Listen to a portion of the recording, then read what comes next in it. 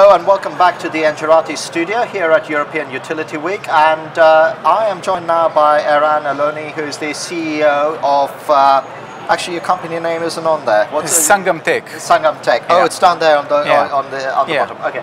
And this has been quite an interesting interview because it came about because either you or a press officer or someone sent out a press. It was me. We're a small company. Yes. It was you. So it was you on the day you were being the press officer, I think. And it caught my eye because you're doing something quite innovative with smart meter data. There's an ambition to do something differently as well. Yeah. And just explain a little bit about what you're trying to do. Okay. You know, we've been hearing the word smart grid or smart cities for a long time, and everybody's trying to say, okay, we're doing the smartest grid or the smartest cities. And what we realize is that everyone is working separately. Everyone has like a microgrids. And what we think that in order to create real smart grid and smart city, you must engage the consumers in this concept. And for that reason, what we believe is the way to get the consumers engaged is through socializing. So what we developed is a social platform. You can think about it as like a Facebook of energy or LinkedIn of energy, where all the consumers can connect. They build a profile where they connect their data from smart meters, and they can share this information between their networks, friends, with the utility company or with the city. And that's what we do. And what does that allow them to do that they can't do now? Okay. So why would I share my data? That's a good question. Yeah. First of all, we offer you like a gamification side in this thing. The other thing is that you are going to look at your bills at least 3 times a month. Okay, whether it will be your electricity, water, and gas. You'll have to look at your bill, and what we provide is sort of like a. Think about it. I don't know if you had the chance to watch Harry Potter. Yeah. Okay. In Harry Potter, you have like you open the newspaper, and in the newspaper you have like a picture. The picture is moving.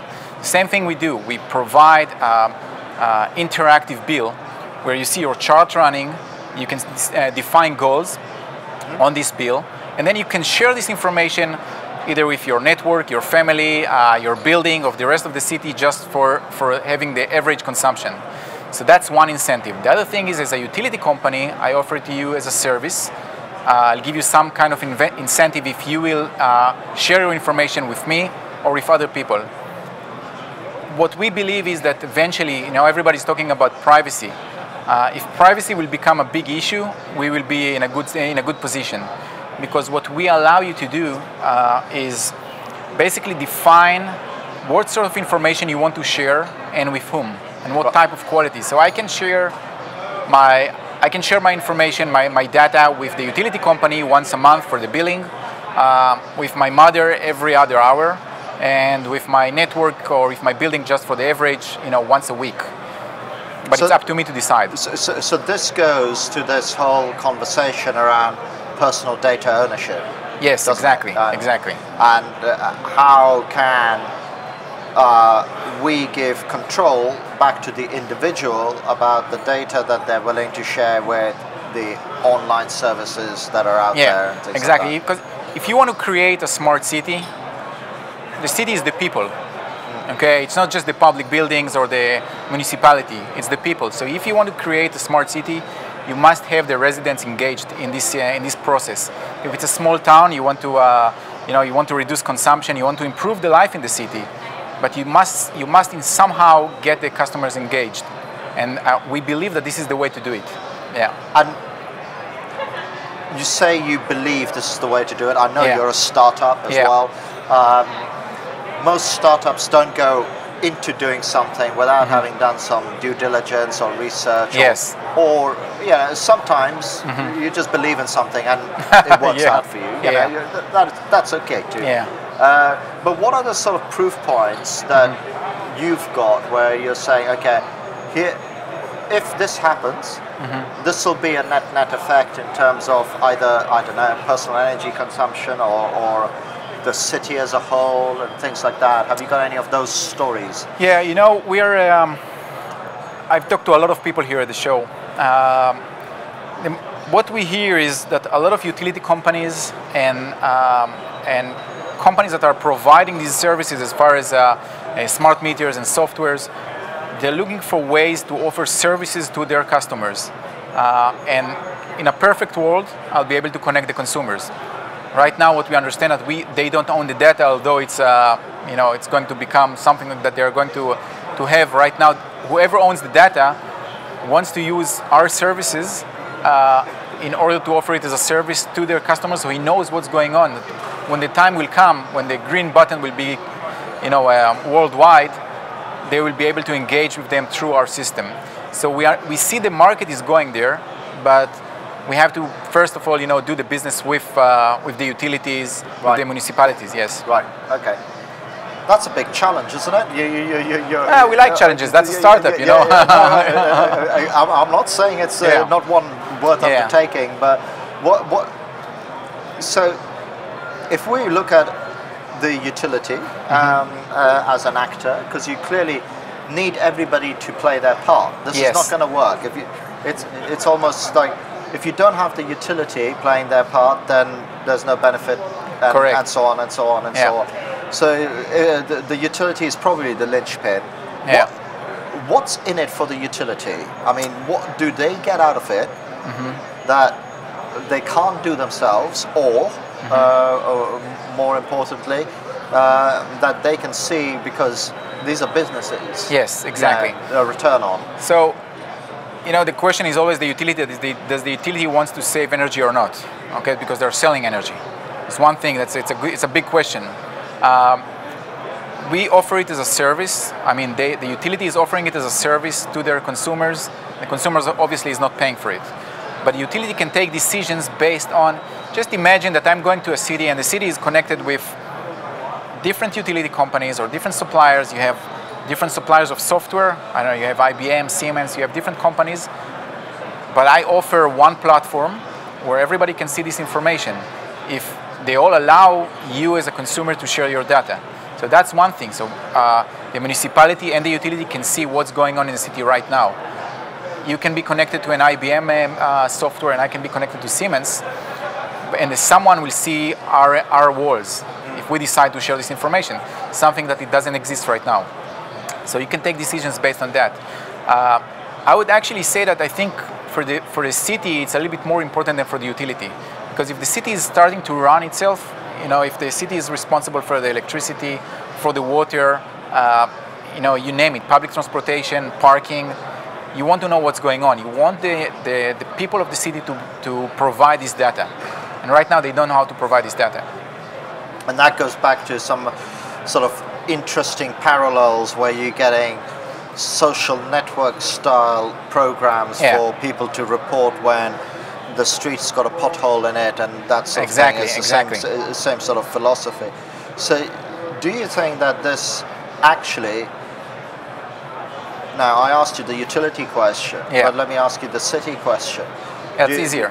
That's easier, I would imagine. You know, do you think that this is this is a type of initiative that a mayoral body or whatever would take up to just to get a quicker way of them getting an overview of what's going on? Now, in London, everybody thinks the mayor has got lots of powers, but they're actually quite contained. But even so, if they had more information about it, they could probably influence and cajole in the right direction. You know, I can tell you, for example, in Israel, the bigger cities signed on a program that they are going to reduce the pollution, okay, in the city. But the city doesn't know what's going on in my apartment. They have no idea. The only thing they can control is sometimes the public transportation, you know, the garbage trucks maybe, or their public buildings. But they don't know what's going on in your apartment or in my house. So unless I'm sharing my information with them, they can sign on anything that they want, but they're not actually doing it. So that's one thing. The other thing is that I'm as a resident in the city want to improve my life in the city. That's why I want to share the information with the city, so the city can save money or the city can do other things that will improve my life. That's my incentive. I can tell you that we're talking now to several cities also in Europe, but these are smaller cities, smaller towns. It's not London. And not yet. Yeah, not yet. Well, the thing is, with big cities, you know, the decisions are. It takes a lot. Yeah, someone told me. I spoke to how do you say, a deputy mayor. Yeah. He told me it's like a pregnancy. The minimum is 9 months. You don't want to go in there. You know, talk to smaller towns. Yeah. It's much faster. The decisions that they're taking is much faster. So we're doing it with smaller towns. In Israel, actually, the best ground is doing with like villages. We have like kibbutzim, which is like it's like social communes, and and they have smart meters, which is very easy to get them into this program, and also with small towns, because small towns can do it, and then for them, it's very important to know what's going on. I mean, I spoke to someone here that will say, you know, we start to charge the residents on anything they do in the city. Someone told me there's an idea here to you know, to light up the street lights once you start to drive into the street. Yeah. Now I can share it in this information. You will see, okay, look, I did it at 8 o'clock. I went into the street. I turned on the light, and that's how I'm going to share this information with the city. So everything is getting connected. That's what we're trying to do. Okay. Yeah. And I think I agree with you. So going into some smaller cities, and that'll give you proof of concept, and then you can start, you know, getting some of that hard data. It's just like going, here's what we're able to do. Here's what we were not able to do. There's a good market there in the small cities. Well, exactly, and you know, I know what it's like with a small business. You need some quick decisions. You know, you can't be sat around for 9 months on, and then it happens and it doesn't. 9 months in a startup, it's deadly. Yeah, absolutely. So. Listen, we're coming to the end of our time here. Sure. It's been a pleasure talking to you. Great. What I would like is when you start having some of those hard facts and those lessons, please share them with us, because I'd like to continue this story, and because it's quite fascinating, especially from the energy perspective as well. And I'd like to thank you as well for watching. It's been another interview on Engerati. I hope you found it enjoyable, and there are many more interviews, but also the presentations from the conference available to download as well. Thanks again for watching.